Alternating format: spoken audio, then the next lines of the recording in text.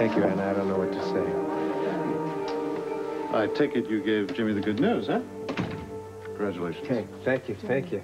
I'm very happy. There's a pawn shop around the corner. In case you'd like to buy a printing press, get business back to normal. Frisco, take it. Give it up, huh? Please.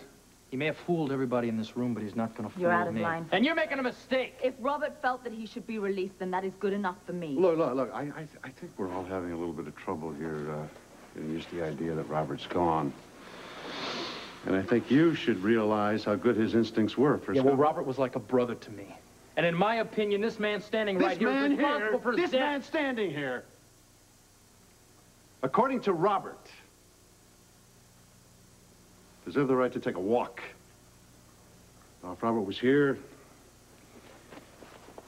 he'd say the same thing, and you would abide by his decision, right?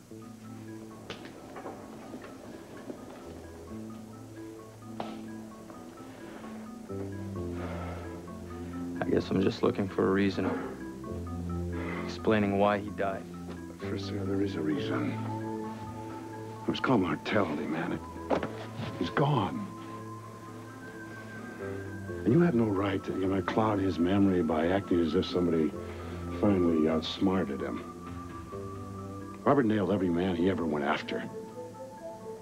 Let's just leave it at that.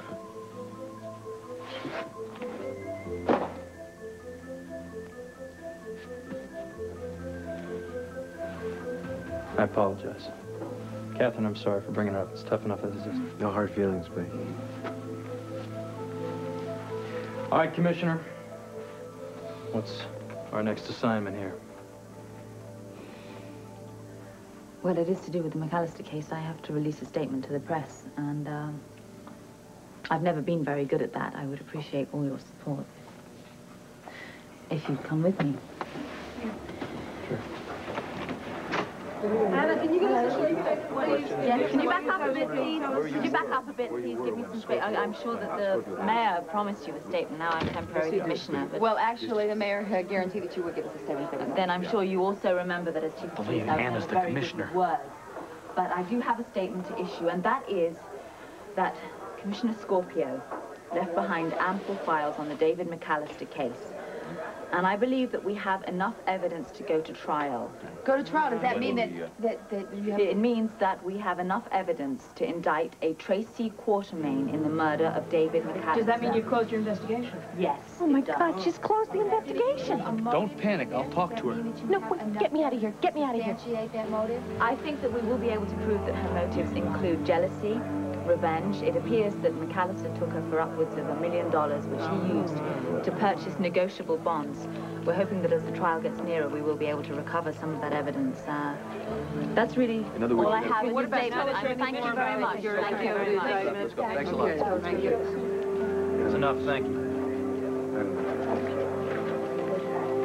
Robert felt that you needed a chance, and he liked you. So.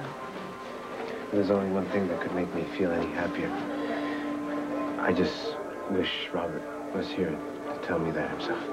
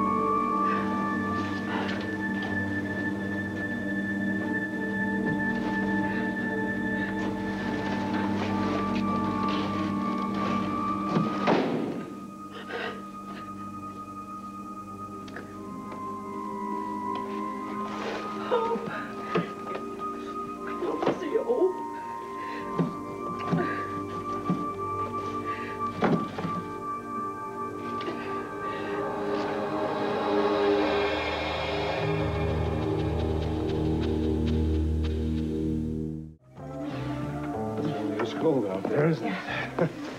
Brisk walk. Morning. As I was saying at lunch, the mayor is organizing a public commemorative service, but Frisco, Ann, and I were thinking of having something a little more private and unofficial for his close friends, so... Why don't I call the funeral home and make arrangements for the body? No, that's okay. It's already been taken care of, Jimmy. One thing, though, Kate, we have to talk about is the service itself. And, well, since you're a music expert, I was thinking that possibly you could... Right. Yeah, it has to be just perfect. Yeah. Yeah, Robert used to hate classical music when we Yeah, first I know. met, but I got him to like it. Yeah, sure you did. He even loved some pieces, you know. Well, he was really severely picky about it, though, I have to tell you. But he's got a few of his favorite albums over here. Maybe could find the ones he liked and just pick out an appropriate selection from here. Well, I don't think you're right about that, Katie. I mean, I don't think it should be anybody's music. I mean, Robert would want you to play your own music. After all, he loved you the most. I don't know, Jimmy.